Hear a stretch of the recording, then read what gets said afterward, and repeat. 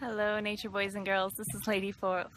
I'm using a different phone than I normally use, so yeah, it might be a little bit different, but I told you I was going to be in a really cool location, and I am. I am at the beach.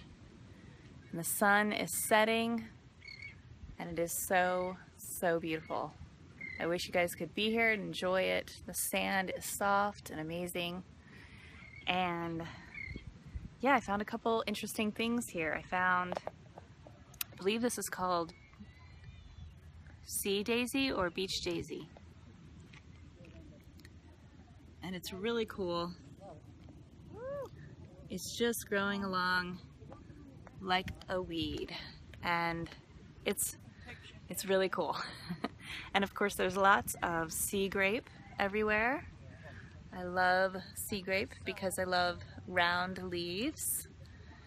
And of course the amazing, ever-present sea oats, which help prevent beach erosion, and do not pick them. It's illegal to pick sea oats. So yeah, another thing about sea grapes you might not know is that they actually do make little grape-like clusters. As you can see over here, I don't know if you can see, there's some grapes in there. But some people have made jelly out of sea grapes. I've never had it, but I've heard it's not that great. It just tastes like sugar, because I think there's not a lot of flavor to the sea grapes. So yeah, the sun is setting. It is a beautiful, beautiful day. I hope everybody had a great Memorial Day. I did.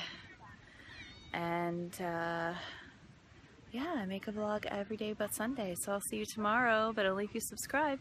In the meantime, go outside, watch the sunset, and have a sublime day.